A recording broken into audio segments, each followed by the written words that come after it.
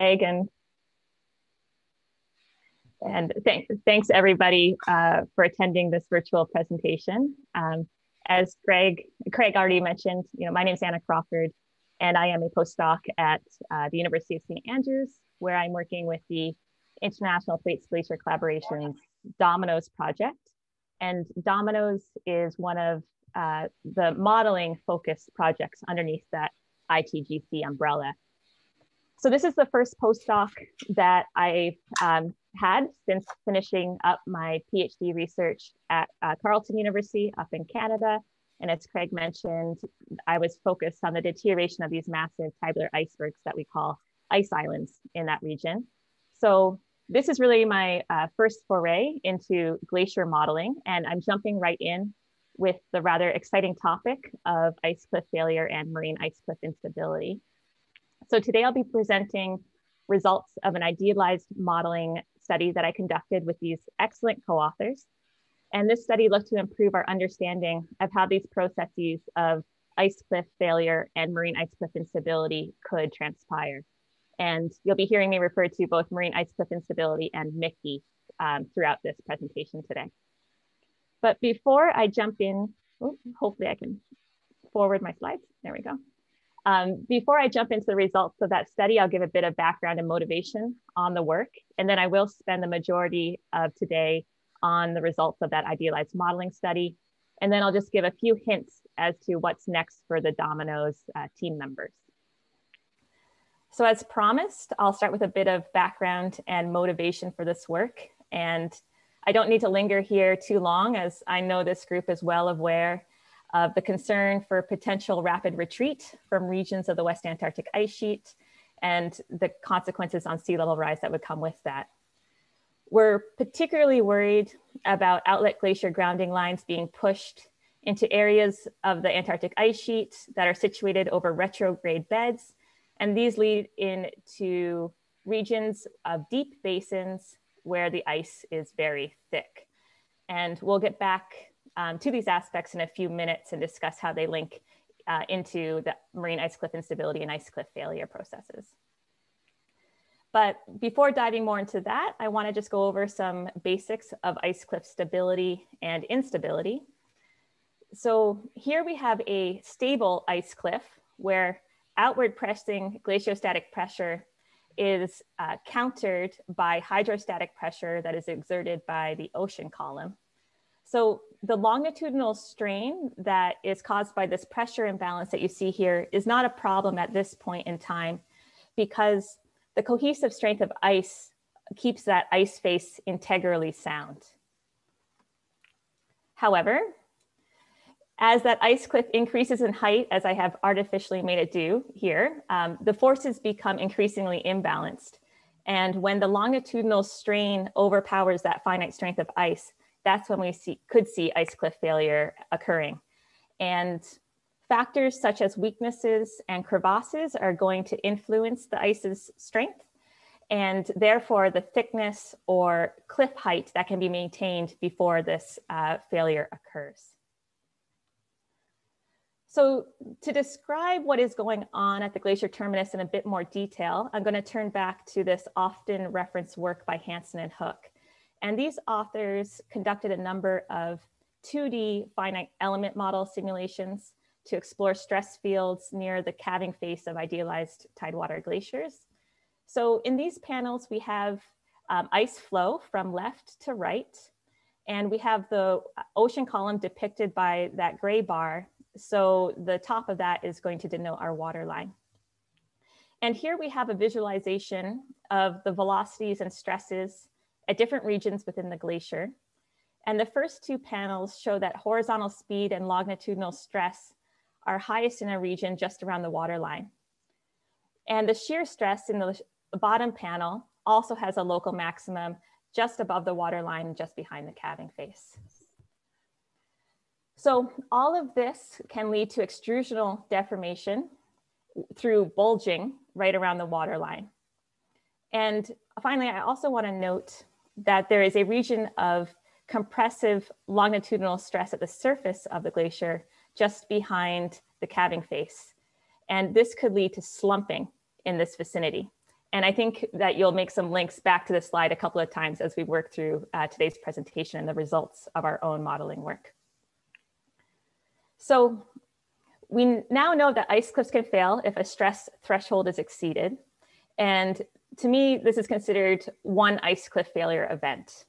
So how do we get from a situation where these ice cliff failure events lead to the self-sustaining process of marine ice cliff instability? Well, first, we actually need to expose an ice cliff, and that may necessitate removing or the loss of ice shelves. And that's what's happening between time 1, time 2, and then time 3, or T3 here in this figure. And now we have a vertical calving face exposed with the cliff denoted by this vertical blue bar.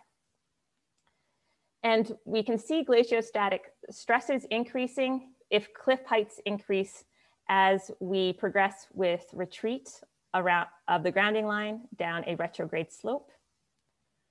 And cliffs we know are going to structurally fail if that stability threshold is exceeded, and we've been discussing that already.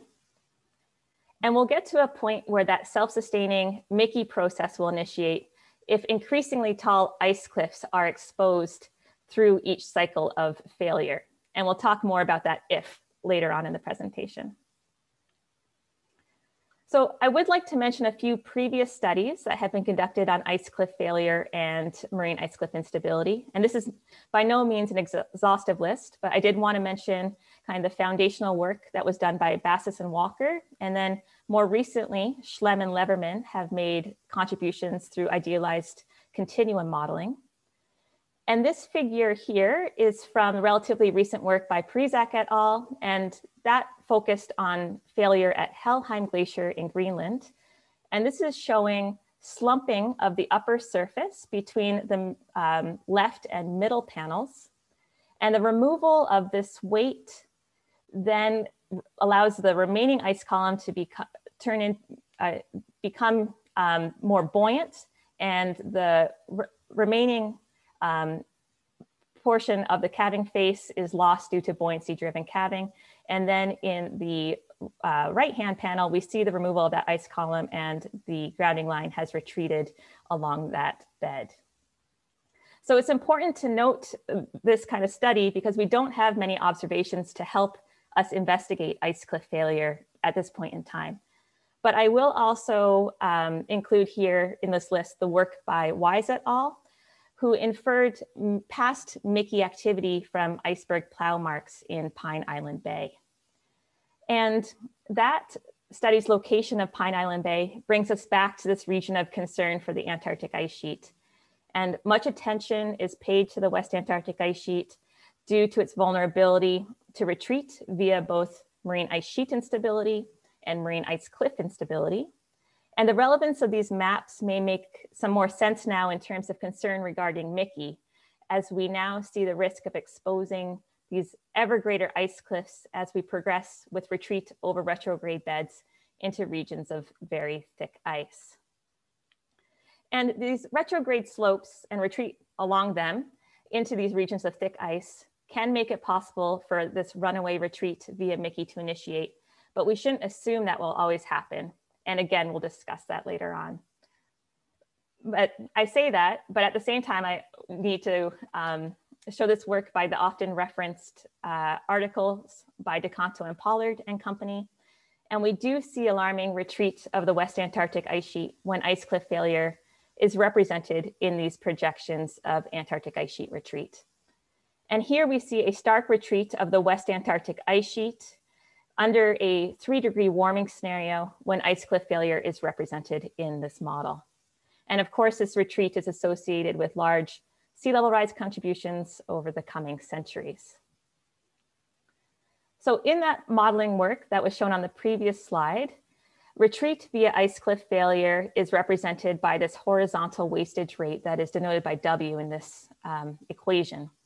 And this wastage rate considers a critical cliff height and a realized cliff height. And cliff failure will occur in the model when cliff height is greater than that critical height after modification for other factors that all wrapped up in this term F in this equation. And that includes backstress and pressure from meltwater that's working to open crevasses. So W represents the horizontal retreat rate of the entire ice column and ramps up from 0 meters per year to a maximum value that is now included as a tunable parameter in the latest work that was published just earlier this year. So where are we now given the ice sheet projections with ice cliff failure that we just considered? The ice sheet model output does show alarming retreats when we include ice cliff failure. And from this, we can see why we need to accurately represent ice cliff failure in these models. But improving this representation is going to necessitate improving our own understanding of how ice cliff failure will occur. And so far, this has really been challenged by a lack of observations, as well as the need to make assumptions regarding stress thresholds that we need to make when we rely solely on continuum models. But that's where I see our DOMINOS work with this idealized modeling study kind of sliding in and making a strong contribution. So given that we need to improve our understanding of how ice cliff failure will unfold and that need for a reliable parameterization for ice sheet models, our project used a suite of high resolution 3D glacier models with 3 aims in mind. We looked to first investigate the basic process of ice cliff failure.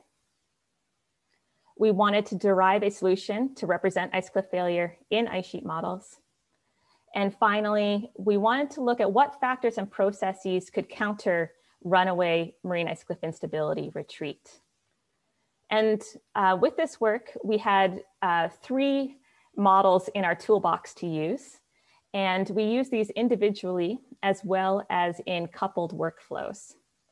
So we utilized the full-Stokes continuum model, Elmer ice, to model the viscous deformation of the idealized glacier calving faces. And this is an example of Elmer ice simulating Store Glacier in Greenland. Elmer ice was paired with the Helsinki Discrete Element Model, and here we have HiDEM BE, which is the standard brittle elastic implementation of HiDEM. And this numerical model represents glaciers as assemblages of densely packed, discrete particles that are bonded by elastic breakable beams.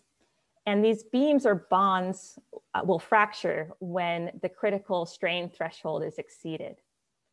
So HiDEM BE has until now primarily been used to explore tensile failure and has successfully simulated calving events in Svalbard and Greenland, as well as in Antarctica. And so in this study, we do use HiDEM BE to simulate tensile failure, but we also use it to explore shear failure. And we do that by adjusting the parameters that influence micro damage and shear strength in this model. Finally, the third model in our toolbox is HiDEM VE, which I hope isn't going to get too confusing with HiDEM BE. So HiDEM VE is the brittle visco-elastic implementation of HiDEM. And we employ this model on its own to investigate visco-elastic flow in ice cliff failure. And in HiDEM BE, particles are still connected by those breakable beams. So it does still capture the brittle elastic component of deformation. However, we also now apply attractive forces between adjacent particles that are within a certain radius of each other. And that allows the model to also mimic viscous deformation. So now I just want to summarize that last slide and give a bit of a brief description of what these models are used to assess in terms of ice cliff failure mechanisms. So first, we have Elmer ice and HiDEM BE paired in a coupled workflow, and we use that to look at how viscous deformation and tensile failure interact in the ice cliff failure process. We also use HiDEM BE to explore shear failure. And finally, we use HiDEM VE to look into visco-elastic flow. And just to help us keep ourselves organized, as we move through this section of the presentation, there will always be a little blue square at the bottom right corner of your screen to remind us which workflow or model we are concentrating on at that point. So before getting into the results, one last slide to go through. I just want to give some notes about our idealized simulations. They started with a footprint of a glacier that was 4 kilometers in length and 3 kilometers in width. And we tested for failure over a thickness range at the calving face that ranged from 800 meters to 2,500 meters in thickness. The glaciers were well grounded, and we looked at the influence of ice temperature. So we modified ice temperature from -5, -10 to -20 degrees Celsius. We assigned basal slip and inflow velocities so that the Elmer ice simulations had velocities of about 1.5 to 2 kilometers per year. And our Elmer ice time step was 6 hours. I'll also mention that we did do some extra simulations that did look at the degree of buoyancy and modifying the basal slip values. And finally, we worked with HiDEM VE simulations that used this general setup, but we also applied HiDEM VE to domains that were representative of Thwaites Glacier in West Antarctica.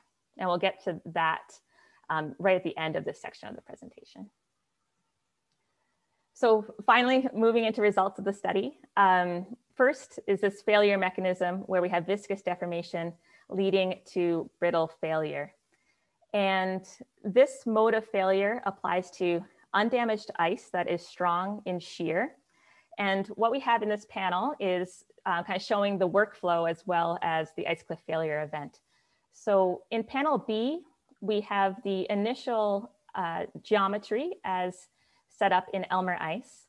And then we have the deformed geometry after a given length of time in an Elmer ice simulation, and that's shown in panel A. So you see the deformation has this characteristic forward lean at the terminus. We have lowering of the ice surface, and we also have that bulging around the water line due to the concentration of stresses in that location. And what we did was we took these deformed geometries at different time steps of an Elmer ice simulation and use them to initialize a HiDEM VE simulation. An example is shown here in panel C. And we would test for failure. And if failure occurred, we would see it because tension had been put on the ice surface. And this would initialize a surface crevasse, and then an iceberg calving event would occur via forward block rotation. And this workflow is quite unique because it allowed us to explicitly determine that time to failure and the magnitude of retreats of the grounding line associated with each of these calving events. And what we saw was that time to failure and retreat magnitude scaled with cliff height. And that led to retreat rates, which are on the y-axis here, to increase non-linearly with cliff height, which is on the x-axis. And we found that calving rates increased with warmer ice. So if we move from the blue to the black to the red lines here, and that was due to the impact of temperature on the rate of viscous deformation.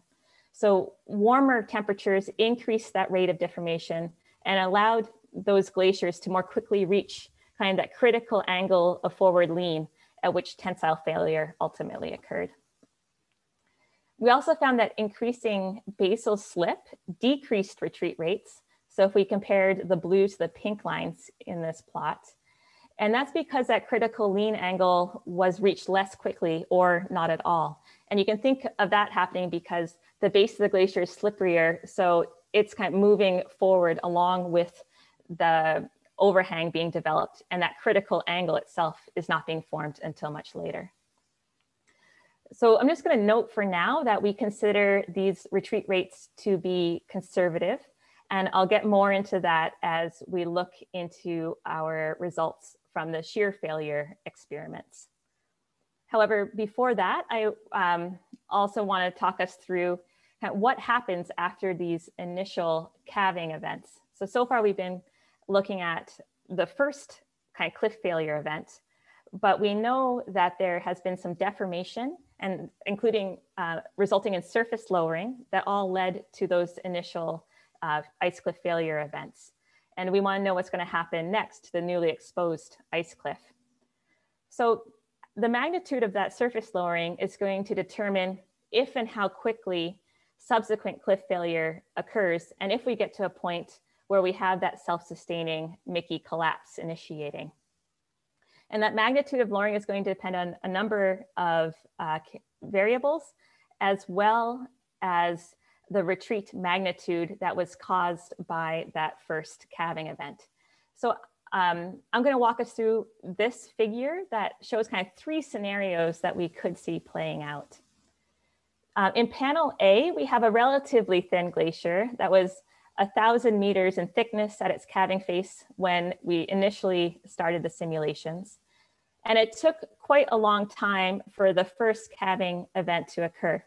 And through that time, the surface was lowering, and the newly exposed calving face had decreased in height in comparison to the original ice cliff. And it actually was no longer susceptible to ice cliff failure. So further calving events were driven by buoyancy imbalances at the calving face. And you can see that fracture starting from the base of the glacier in this scenario. When we look at the glaciers that we simulated in panels B and C, we see that these are much thicker glaciers. They are both 2,000 meters thick at their calving faces initially, but the simulations differ in the ice temperature that was assigned to them. So in panel B, we have a colder glacier, and it initially collapsed, and the surface was able to lower beforehand, and the newly exposed ice cliff was slightly lower than the initial one. However, it was still susceptible to failure through ice cliff failure. But because the cliff height was a little bit lower, it took longer for that subsequent cliff failure event to occur. And so at this case, you would see retreat rates slowing. However, with panel C, we see kind of the opposite. This was a warmer glacier, and it initially calved very quickly, and the surface was not able to have time to actually lower. Plus, you see that it was a quite large retreat magnitude associated with that calving event. And the newly exposed calving cliff here, it was a bit taller than the initial one. And this is a point when we could see increasingly tall ice cliffs exposed through each cycle of collapse, leading to that self-sustaining process of marine ice cliff instability. So that wraps up what I wanted to say about that first kind of mode of failure that we looked into, with viscous deformation leading to tensile failure. And now we'll start looking at shear failure. And we know that shear localization leads to shear failure when either shear strength decreases or shear stresses increase. And that shear stresses will increase with increasing ice thickness. And we can play with shear strength in HiDEM through three different kind of dials. We can decrease the yield strength of the bonds that connect the particles in HiDEM. We can also decrease the width of beams that connect those particles. And if we decrease that width, the bending stiffness is going to be reduced more quickly than tensile stiffness. And as beams start to bend, shear failure can be induced. And finally, the last dial that we have to play with is micro damage. So we can increase the degree of micro damage that we initialize these simulations with. And the figure here is an example of that. So with increasing the micro damage, essentially what we're doing is increasing the proportion of bonds that are broken when we start the simulation. And here we can see that a simulation with this increased micro damage, starts to see a bit of bulging at the waterline region. And we have these large shear bands forming from the surface of the glacier down to the base of the grounding line. We have slumping occurring, and then we have buoyant uplift occurring as a result. So with these changes to model parameters, failure occurs, as I was saying, via shear band formation that leads to slumping and buoyant uplift. The figure on the right is another example of failure with increasing micro damage. And the figure on the left is an example of failure with decreasing the beam width. And we really see that pattern of shear bands forming and slumping of the ice surface. And this slumping is quite similar to the pattern of failure that I was describing earlier for Helheim. And I think you could probably understand that link as well. So we know that there will be a transition between tensile and shear failure at some thickness. And the other thing to note right now is that we don't feel confident in quantifying the time to failure for this mode of ice cliff failure. However, these descriptive simulations highlight the conservative nature of the time to failure results that I was presenting for the viscous deformation to tensile failure simulation series that I showed previously. And that's because we know that failure is quickened once shear failure sets in. So finally, the last part of this section of results, I'll go into visco-elastic flow, which we simulated with HiDEM VE. And I just want to quickly revisit this model. So HiDEM VE applies a short range cohesive force between adjacent particles, and that allows us to mimic both viscous flow as well as brittle failure. But because brittle failure occurs over a much shorter time scale, viscous deformation is accelerated when it is incorporated in these HiDEM VE simulations. So again, we are not able to quantify kind of time to failure or calving retreat rates for these simulations, but they are used qualitatively to assess how viscous deformation and brittle failure interact and influence ice cliff failure. And I'll just show this quick video to show you what a HiDEM VE simulation looks like. So we start to see shear bands forming. We start to see bulging at the waterline, a large amount of slumping, all of this leading to buoyant uplift. Go on the next slide. So as that video was showing, when applied to the previously described geometries with limited basal slip, which an example is shown in panel C4, these HiDEM VE simulations showed a pattern of waterline bulging, similar to the terminus evolution that we were looking at earlier with Elmer ice. However, we also now have these pronounced shear bands emerging up glacier from the calving front for the greatest thicknesses that we tested. A second set of simulations applied HiDEM VE to a domain approximating the grounding line of Thwaites Glacier in West Antarctica without a fringing ice shelf. And that's what we're showing in D and E.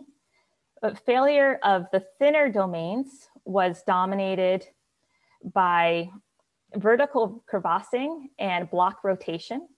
And this crevassing was induced by tensile stress that was caused by stretching with greater basal slip that was applied in these simulations.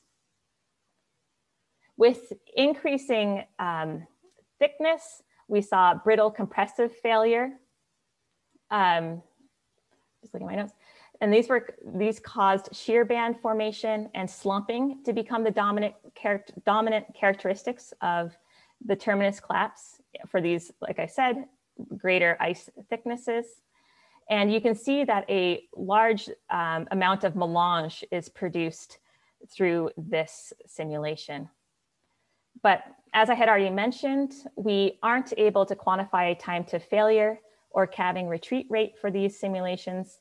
So we did use kinetic energy as a measure of the amplitude of cliff failure in these HiDEM VE simulations. And we saw an exponential increase in kinetic energy with increasing ice thickness.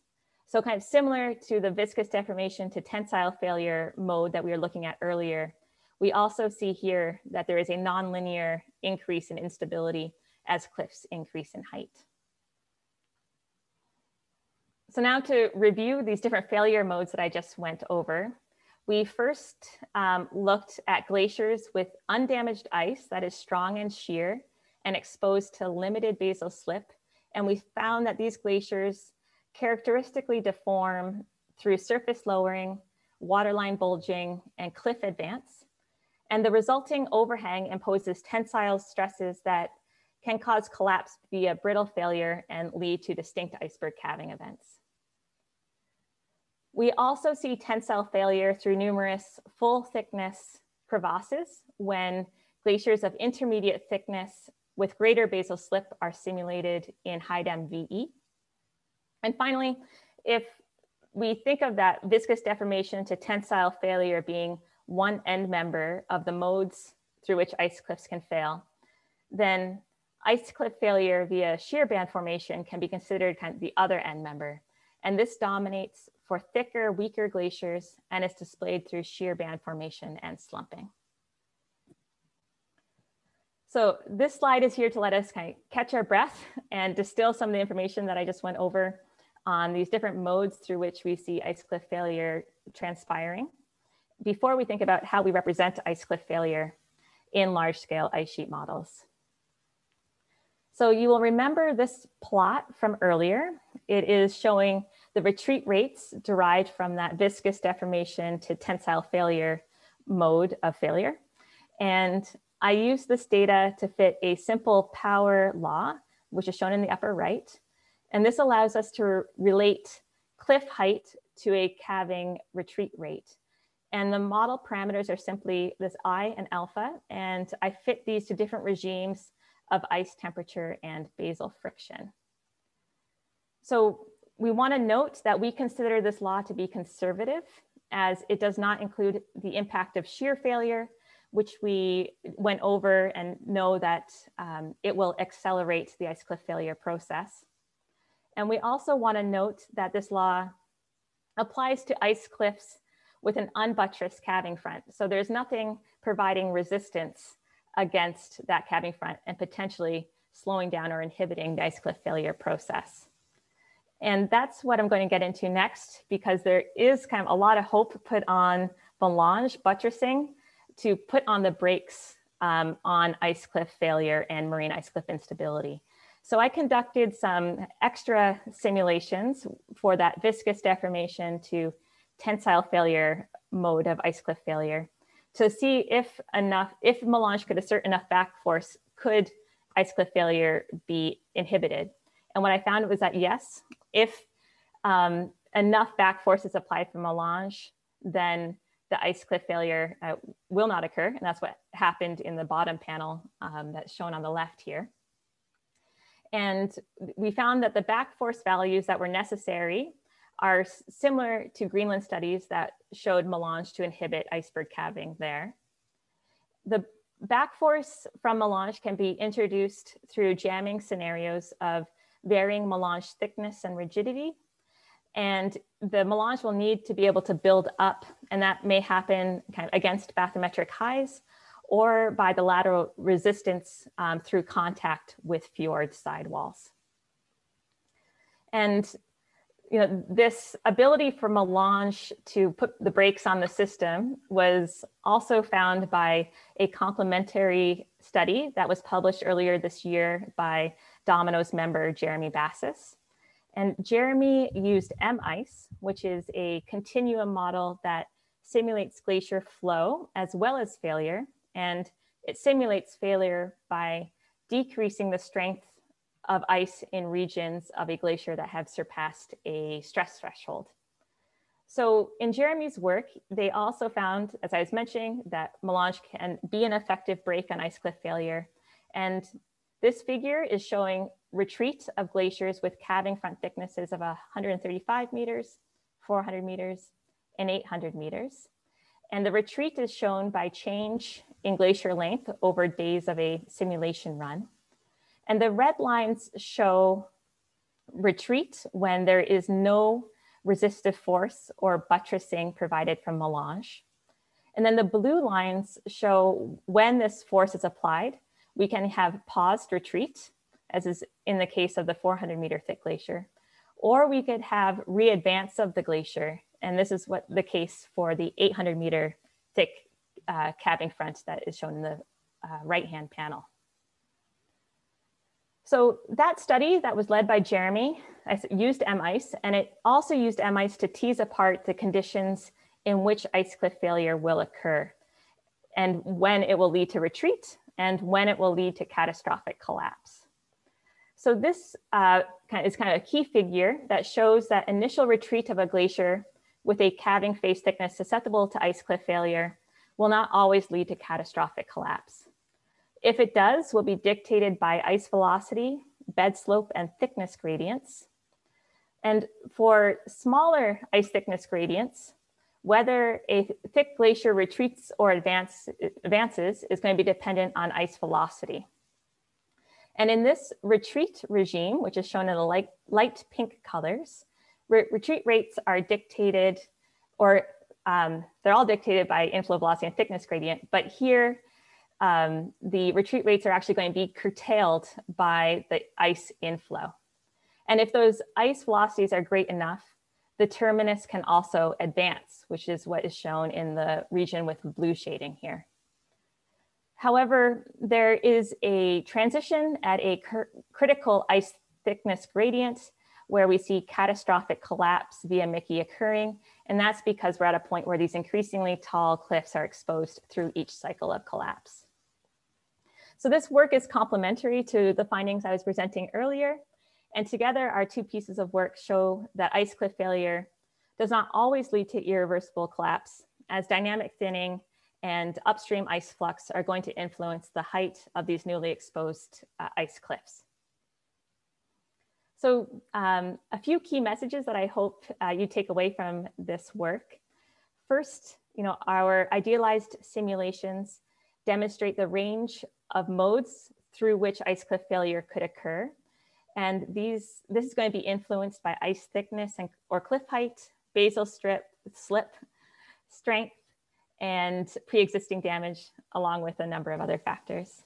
And we see that dynamic thinning is going to influence ice cliff failure retreat, especially at cliff heights that are close to the stability threshold. Once retreating and exposing taller ice cliffs, instability increases rapidly and retreat rates increase non-linearly. A great amount of mélange is going to be produced through all of these failure modes, and this can inhibit cliff failure and MICI retreat if it is able to assert enough back force on a calving face. So the mélange evacuation or buildup is going to become a rate limiting process on retreat via ice cliff failure. And finally, we provide a conservative ice cliff failure retreat rate law that needs to be incorporated in ice sheet models alongside other processes, perhaps especially mélange production and evacuation. And if you want to read up more on this work, the DOMINOS team's contributions this past year are just shown in the bottom of the screen here. But of course, there's always further work to do. We all know that. And we're looking to first quantify ice cliff failure retreat via shear failure, because we know that this is going to be an accelerating factor to the process. We also want to work with our collaborators to determine how to incorporate this new retreat rate law alongside both dynamic thinning and mélange back force in these large scale ice sheet models. And logically following along from that, we want to conduct actual ice sheet modeling studies to understand how MICI will play out and how MICI and MICI are going to interact and contribute to evolving the Antarctic coastline. And finally, that's looking at the large scale picture, but we're also quite interested to investigate how cliff failure and MICI can unfold at particular locations. And again, we'll need to consider the potential for mélange to build up in these specific systems that we look at. So that wraps up where we're going next with the ice cliff failure work, but I'll just give a bit more specificity in terms of the DOMINOS next steps. I was saying that we're interested, in particular locations, and we are part of the ITGC. So of course we are interested in what's going to happen at Thwaites Glacier.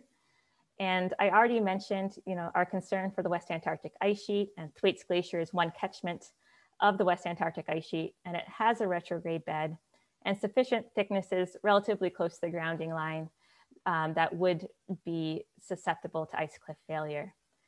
We don't expect imminent catastrophic collapse of Thwaites Glacier via MICI due to the bed topography that is around the grounding line currently.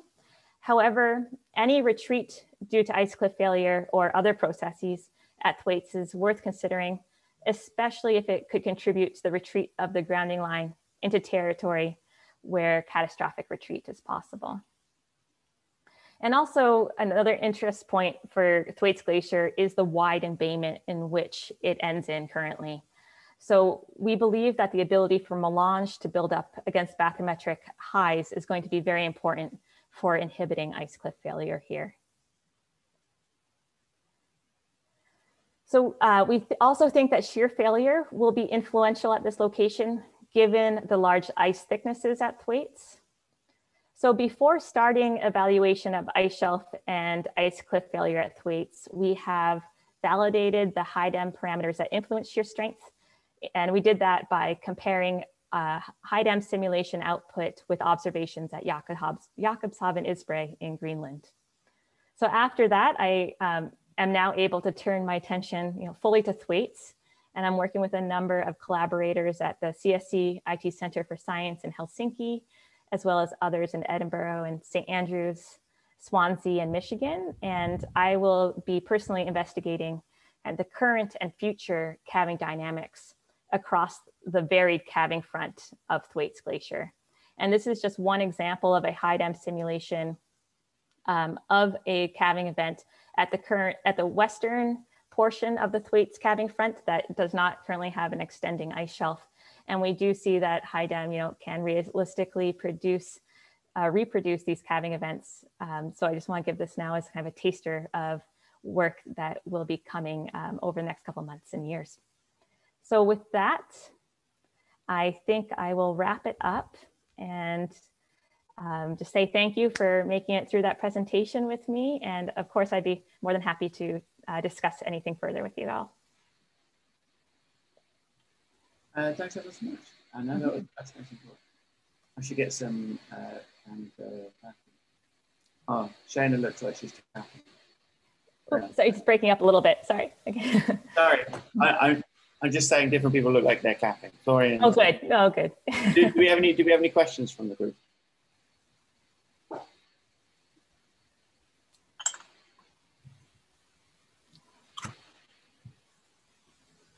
Oh, I see that Yao has her hand up.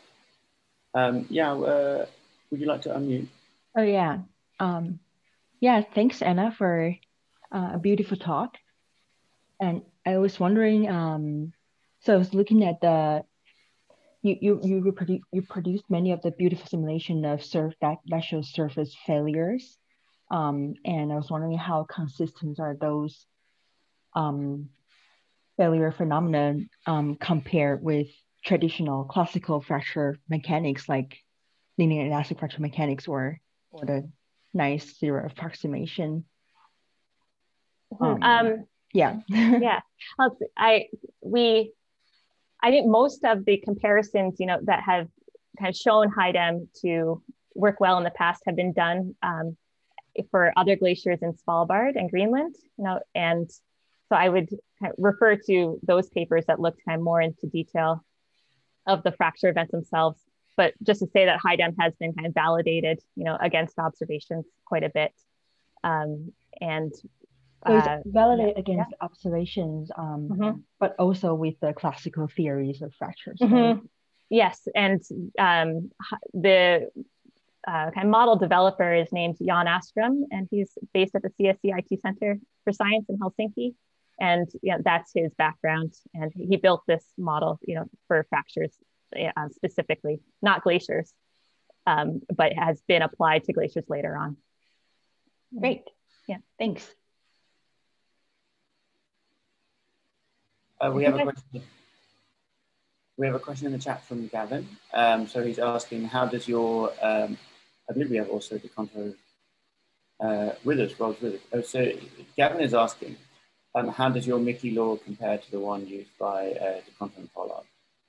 Yeah, I actually, I think I maybe we'll re-pull up my slide. if I can figure out how to escape full screen here. Sorry. Let's see. You're not still seeing my screen, I don't think.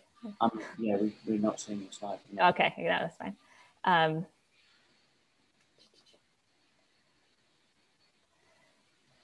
Yeah, just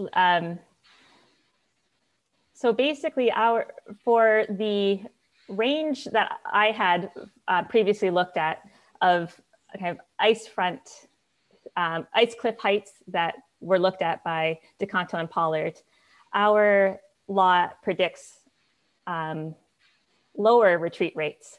However, the cliff heights that we consider kind of extend much further than the ones that DeConto and Pollard have looked at in the past, because their horizontal wastage rate kind of saturated at a specific height previously.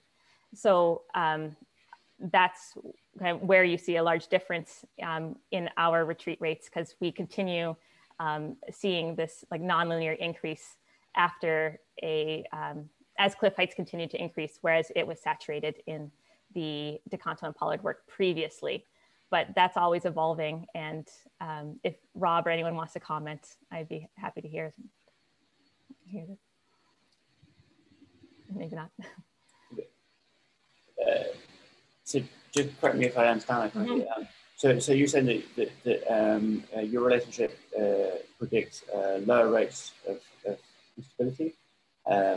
However, lower retreat rates for a given cliff height up to a certain, but the retreat rates that DeConto and Pollard used to have saturated, whereas ours don't. So our at a certain point, there's a constant retreat rate in the DeConto and Pollard model, whereas ours continue to increase. So it sort of ramps off slower and then gets lower. Yeah, well, ours is a nonlinear increase. DeConto and Pollard included what used a linear increase. And so there's a bit of a mismatch there. And then ours kind of shoots off as you consider these very, very thick cliff calving heights. Interesting. Where is that cutoff? It's about, I'm trying to look here.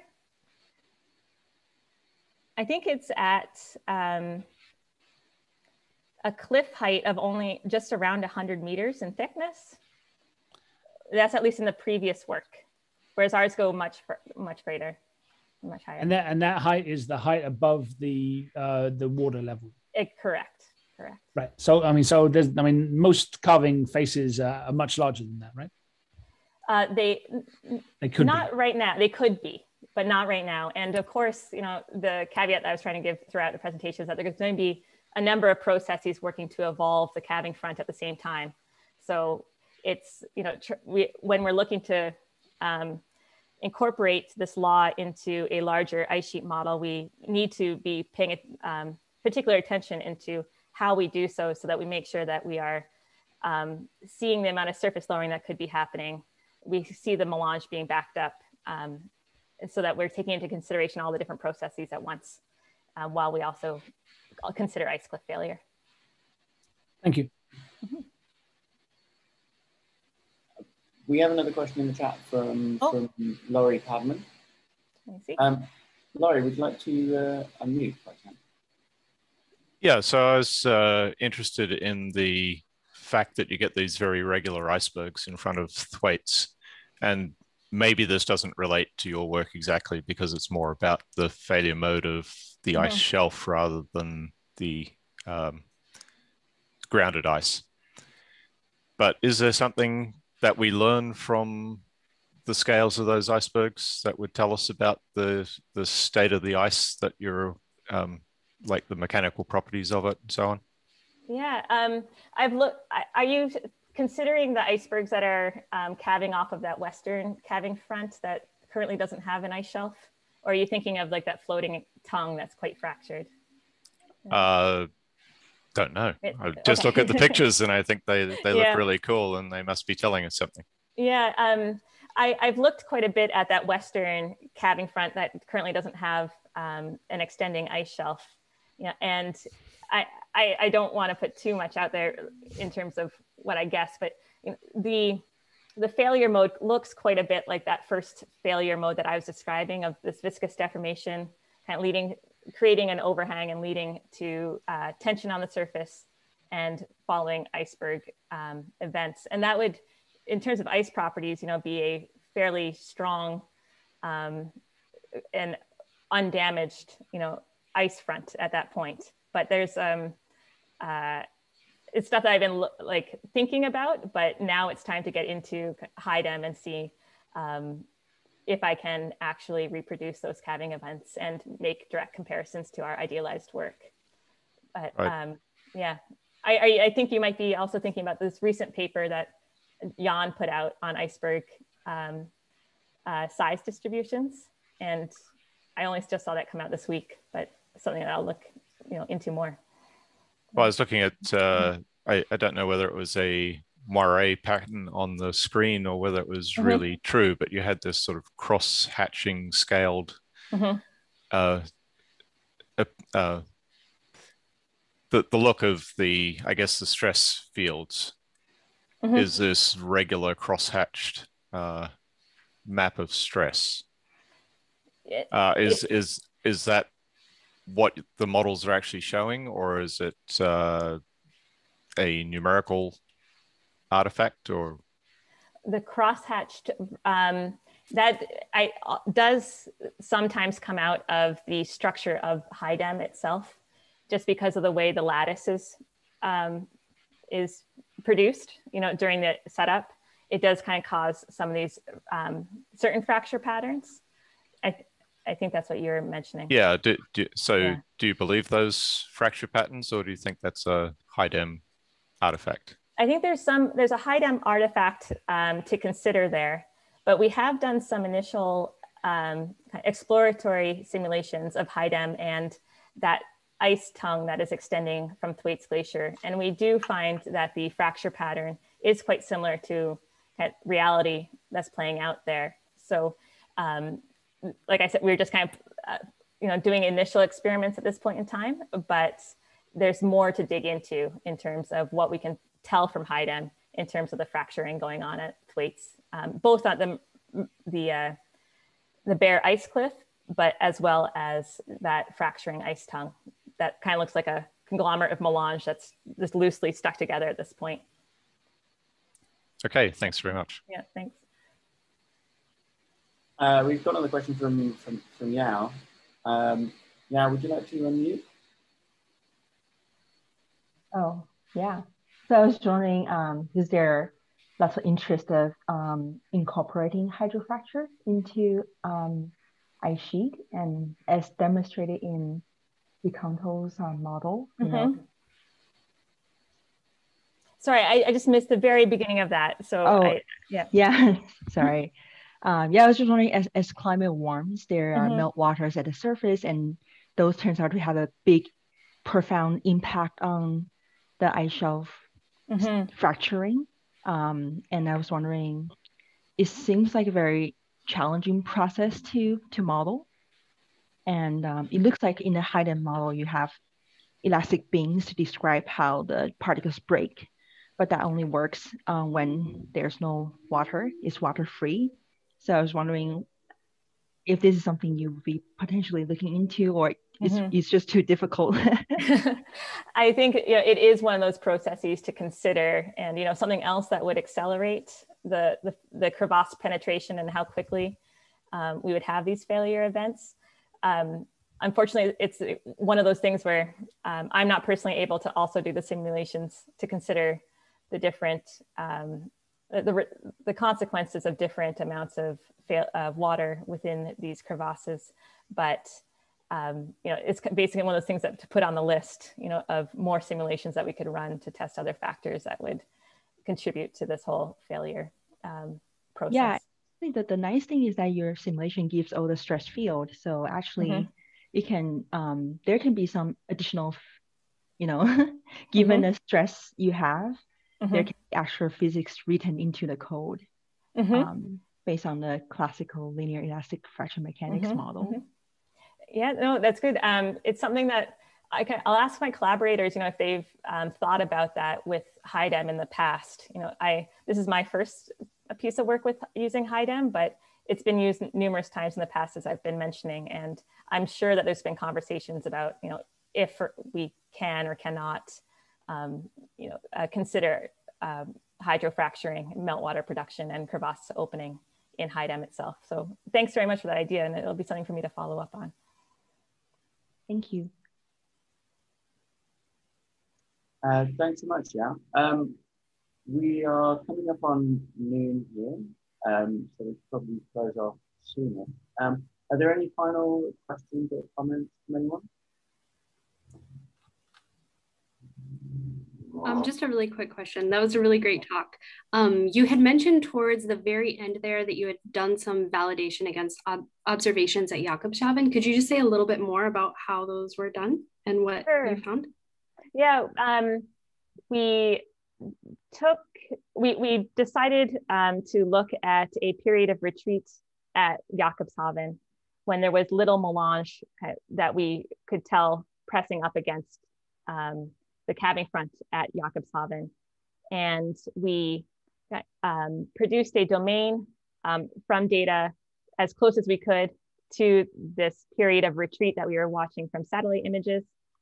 And we ran the HiDEM model numerous times, kind of playing with those dials for shear strength, namely the width of the beams that connected the particles, as well as the amount of initial damage, which, as I mentioned, is just the proportion of bonds that we initially break before the simulation starts running. And just looked at the the strain fields afterwards, as well as the calving style, and looked for it to best match the retreat patterns that we were seeing at Jakobshavn over that time. Thank you. Thank you.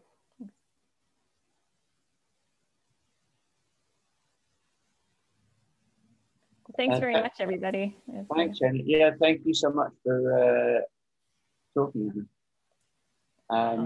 We have a Rich Daly says great presentation. Much appreciated. Thanks very much, everybody. It's great. Thanks for joining us, everyone. I hope you have a great rest of the day. Thanks again, Anna, for a great talk. I look forward to posting this one online. Thanks. Yeah, that'd be great. Let me know when you make it to the UK if you're ever up in Scotland. Yeah. Yes, I will. I love Scotland. Great. All right, I'll let you all go. Thanks so much for having me. Take care. Take care.